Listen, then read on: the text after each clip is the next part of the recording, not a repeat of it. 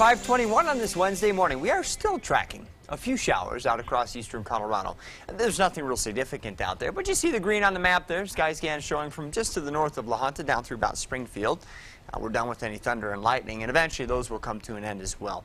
The sky has been clearing along the Front Range. It's a little bit hazy. There's still some water in the air. I actually had to run my defrosters on my way in this morning.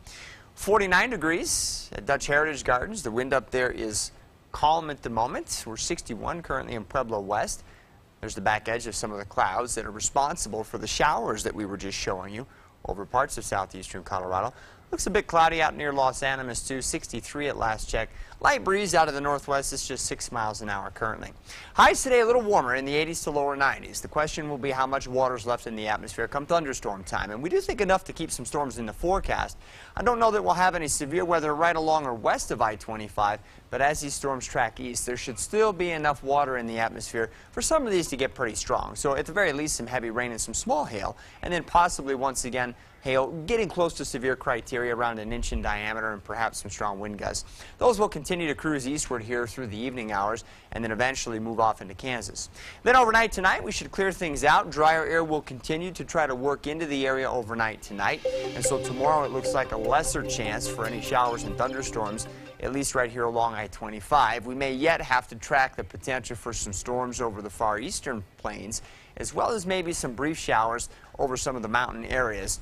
But as a whole, the trend here will be to dry out and warm up as we head towards the weekend. So the weekend looks very nice with mid-80s, a lot of sunshine around during the afternoons. Overnight lows should be in the 50s. The next cold front of note probably won't show up until Monday or Tuesday. So when that happens, we'll get cooler and maybe see another round of storms that could actually produce some decent rain. Well, but you can pick up some rain today. I just think the storms are going to be spottier along the Front Range. We're looking at about a 10 to 20% coverage. And then after today, I think you're done for a little while.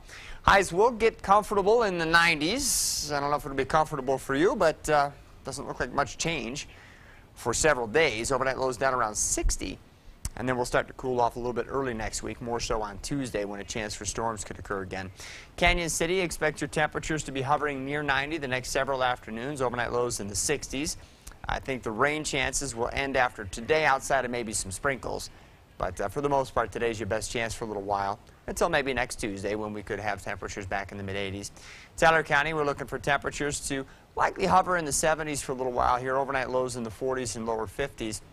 Again, the showers and storms today could be decent rainmakers. I think after today we're talking about spits and sprinkles or just real quick showers for the next couple of days. But that's just kind of to cover myself because the mountains kind of do that to me every once in a while. Weekend looks pretty dry. All right, just be careful. Don't get spit on out there. It happens. Nobody wants that. No. Thanks, Marty. You're welcome. Now we'll check